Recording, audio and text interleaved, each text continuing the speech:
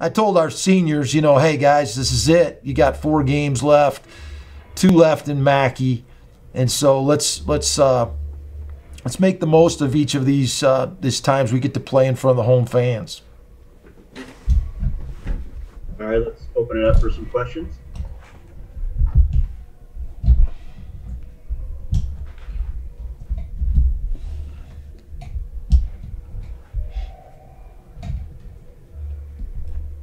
Anyone have any questions? Oh, hi guys, can you hear me? It's Duke. We can hear you, Duke. Okay, Coach, we talked after the game, and it was nonstop positives, like you were saying right now. I know you lean towards more perfectionism and all that. Did you take anything away that you're like, okay, this has to get better for San Jose State? Yeah, I mean, we still need to be better in penalties, obviously, but after that stat Chris read me earlier in the year, I'm less concerned about it. But I mean, we have to just be more disciplined, and obviously, we put a high degree on being aggressive here. I mean, but at the same time, we gotta try to limit, the fouls and those types of things. We didn't win the fourth quarter, which is always a big emphasis for us. I think they scored 13, and we scored 10 in the fourth. So that was not very good. But I thought our Union played outstanding. I thought they really did a good job of protecting, and that's going to be important this week as well. I thought our D-line did a good job putting pressure and getting minus yardage plays on their quarterback. We didn't have to punt, which was great. You never want to punt. I hate punting. And so, to be able to continue to drive the ball and put points on the board is always important. So, but yeah, we have to get better. I really want our team to emphasize being physical, whether it's running the ball offensively, stopping the run defensively, playing hard on the perimeter. Those are areas we've got to be the best team on the field every week as we go down the stretch, and it starts this week.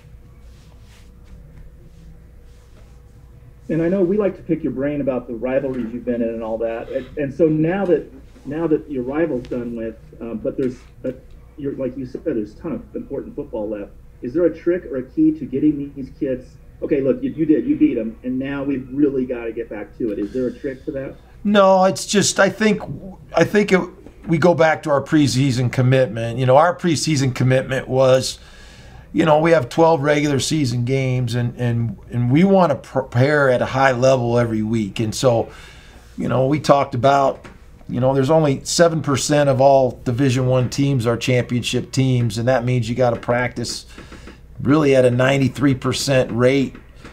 You got to give A practices every day to get that kind of consistent performance. So, this is a team that beat us a year ago. That game, really was an important game, and it stung.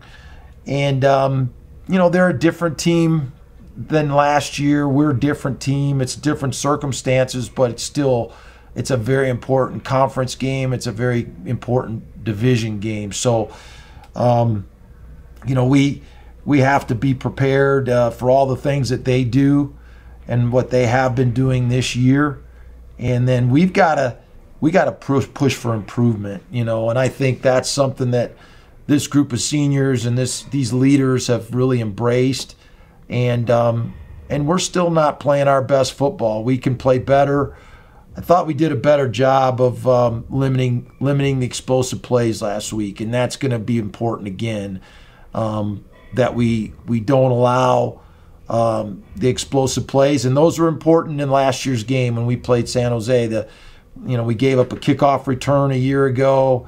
We gave up some big runs that were basically dead plays. I mean, we hit the guy in the backfield when we bounced off him, and he ended up making big runs. So we have to do a better job of eliminating the explosives defensively, and continue to play, just detailed, accountable football. And so we still got a lot to work on.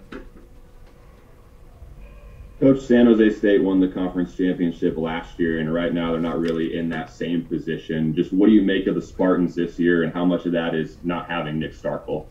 Oh, I don't know. I think they've got a couple of players that are different, and it changes the personality of what they're trying to do a little bit.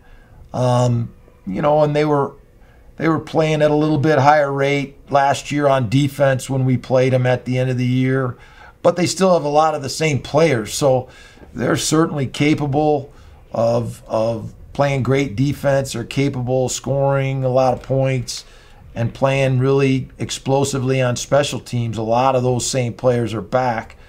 So, I mean, the makeup of their team is pretty similar to what it was a year ago. And so, we're a different team. We're more mature.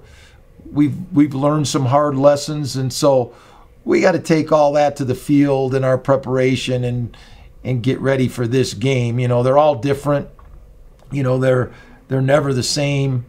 And, this team that we're playing this year is different than the one we played last year. So, and we are too. So, but we certainly have respect for what they can do, and we have to go out and be ready to play, take the next step for us as a football team.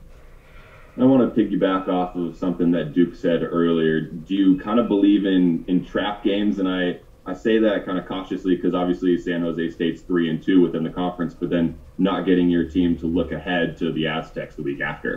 I mean, I think every game's a trap game. I don't know. I spent 6 years in the NFL, and every team you play was great. And if you didn't prepare like a professional, you got beat. And we try to take that same mentality. I mean, we have respect for everybody we play against. We know that they're getting coached.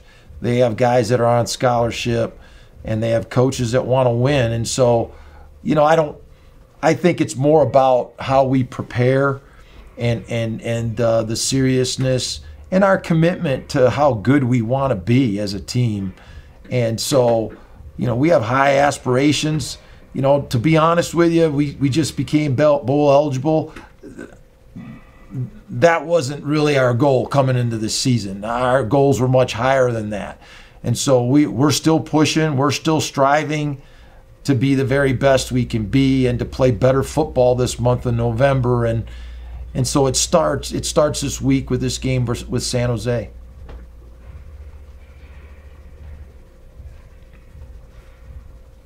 Does practice look different this time of year, Coach, in regard to preparation and giving the kids a little more time, just knowing how long the season is and the grind since you've been at it since summertime, or do you maintain pretty much the same level of consistency in your preparation? Yeah, we cut down a little bit. We'll cut period out, and we'll cut a minute off of individual, but the reps and that will stay relatively the same. And we need we're very specific about what we do during the week, and we feel like that's why we're able to execute at a high level, is because we really work our schemes a lot. And so we will cut back some.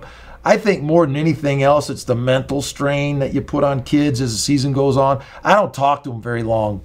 This time of year, I mean, I get to it and I get done, and I think it's just the mental strain of the routine of doing the same things over and over again. And so we try to hit it and get it, and really when we have something to tell them, we try to give them the important things they need. And same thing in meetings. And I just think it's important this time of year to be upbeat, to the point, and move on. And so that's kind of how we operate, and we've had a lot of success doing it that way and over the years. And we just don't try to beat a dead horse this time of year. We kind of know what we want to do, and we got the kids in a good frame of mind, and we want to keep them there. Do you think, I have an X's and O's question for you. I know you were concerned with the long runs in the Hawaii and the Fresno State games, and Charles Williams is a good runner, and but he didn't get free. I wondered if there's any sort of adjustment you could tell us about, or something that you saw. We just have really talked about it and really focused on. I went back and watched the four years of UNLV games, and really, we should have won all 4 of them, to be honest with you. I mean, we let them back into games, and we gave them big plays that really gave them life in those games. And with just a little bit better fundamentals and detail, they don't make those big runs and they don't make those big passes. So I just think we've been really focused on making those corrections with our defensive players and just trying to show them how, if we play our gap responsibility and our fundamentals, those plays, they might get 5 or 6, but they should never get 60. And so I thought we did a really good job. I mean, Williams is really a good back. He's one of the best backs in our league.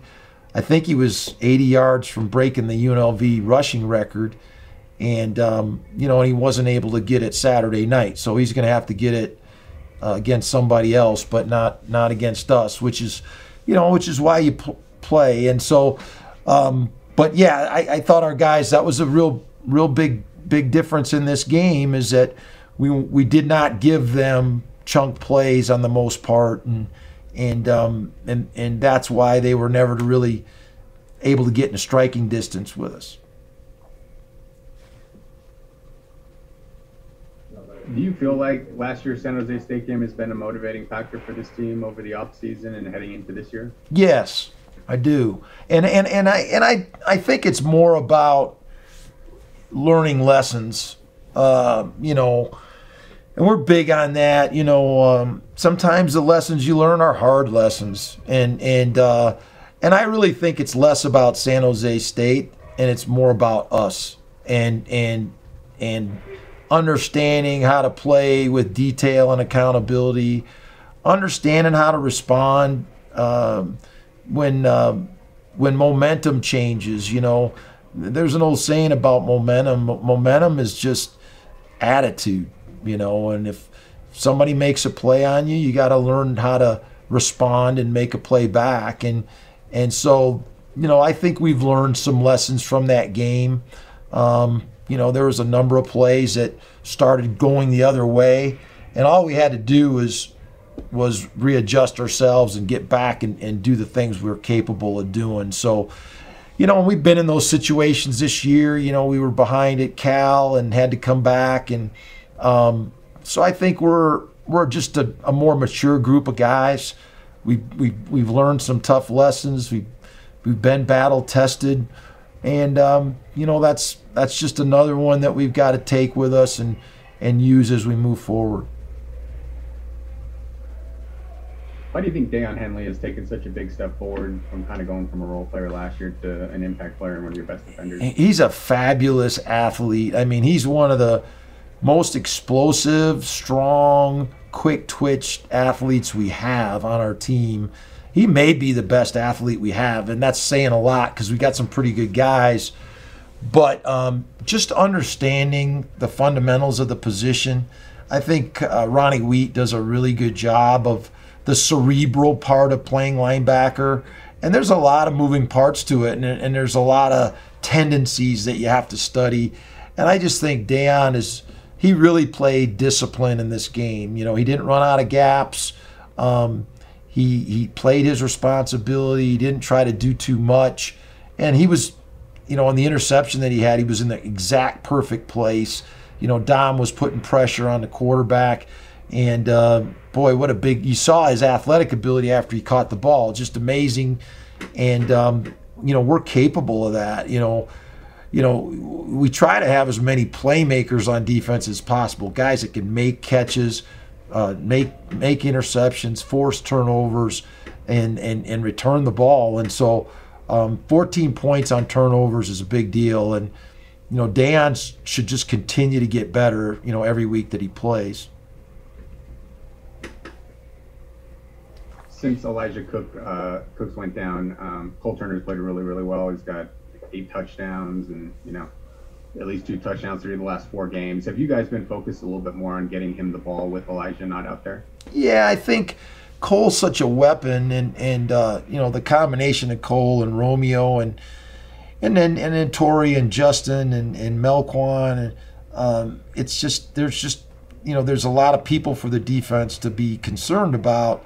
But I don't think there's any question. Carson has a lot of confidence in Cole and in his ability to make plays. And, a tight end is a quarterback's best friend, especially when he's as tall as Cole. And you can always find him on the field, and you can always throw away from the defender no matter where he is and trying to cover him. And so I just think Carson has a lot of confidence in him. And Cole's just, he's taken another step in his game. I think Romeo and Cole both, and Carson, have taken another step in their game, and just their confidence and their understanding, their route running and the way they're going after the ball is just it's at a different level right now, and it's fun to watch, and they're hungry to get a chance to play again.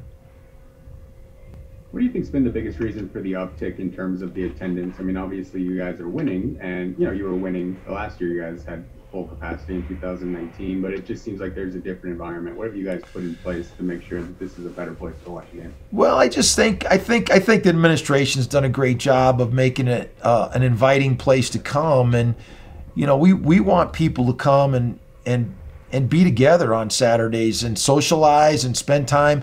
I grew up in the south end zone of Camp Randall Stadium in Madison, Wisconsin, and so many people go to games that don't even really want to watch the football game. But they go because their friends are there. And they go because they want to socialize. They go because it's kind of the place to be on Saturday afternoon in the fall. And I think our fans had a great time at the game. It was an entertaining game. And the other part of that, Chris, is that you're really part of the game. Our students, when they come and they make noise, they're part of the game. They're part of competing for the Fremont Cannon, and we're actually looking. I'm glad you asked me that question. We're actually looking for some super fans.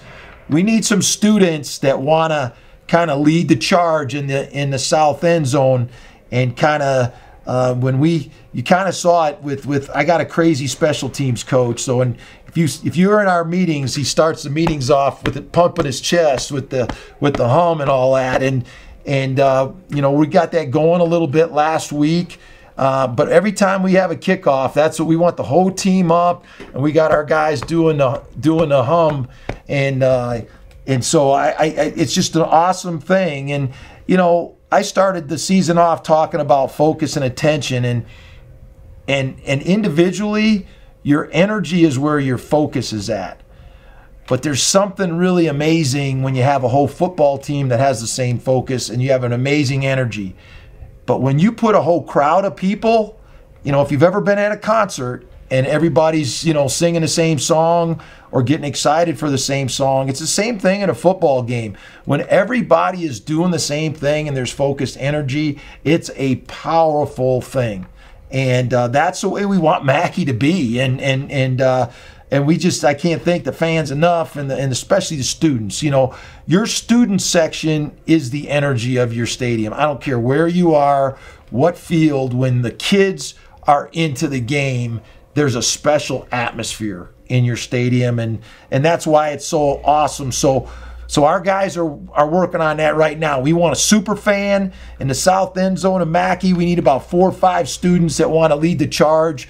Come find us. We're in the Shell building over here in the south end zone.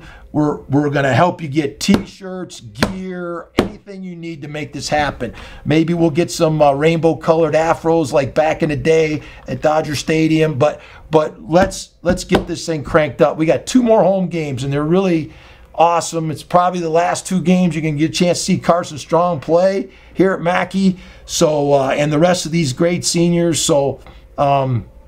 Don't need to get on my soapbox, but we're really seriously talking about. I had a buddy that coached in the NFL for 23 years, and he was at the game last weekend, and he said, "You know what you guys need? You need a super fan." And I said, "You know what? You're exactly right. We do." So we're working on that, and any help our student council can help us with that, we'd love to get that nailed down.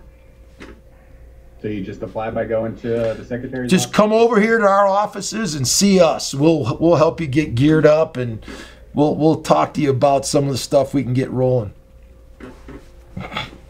Appreciate that question, Chris. Okay, any more questions, Coach? I just one, Jeff. Coach, you mentioned Dom, and I'm sure you've seen the film, but I happen to be watching him on that interception return. He's not only leading the blockers, he's outrunning guys that are supposedly faster than him. He's a tremendous athlete. I wondered if you could just touch on what Dom is meant. I think Dom is, when we recruited Dom, he was our first year, and and we just saw his energy. The thing about pass rushing is that you have to be relentless, and you have to have a relentless energy, and that's what Malik Reed had. That's what Corey Rush had for us. And Dom saw Malik, he saw Corey, how hard they played, and Dom is a tremendous athlete. He doesn't have the prototypical body type that you look, big, tall, long guy. He's short, he doesn't have real long arms, but gosh, I always tease him. He's just always running, he's spinning, and he's just relentless in going after the quarterback, and that effort pays off. And on the interception, he kind of bull rushed the guard, and then he spun inside, and he kind of hit Friel's arm, and then the ball went off to Dayon. But you're right, just that extra effort. He's out in front leading blocks, and the other thing is our defense did a great job on both of those turnovers, getting out front and blocking. And we talk about that all the time, about taking the ball to the boundary and finding a way to get in the end zone. So that's just something we could build on, and two great examples of it last weekend.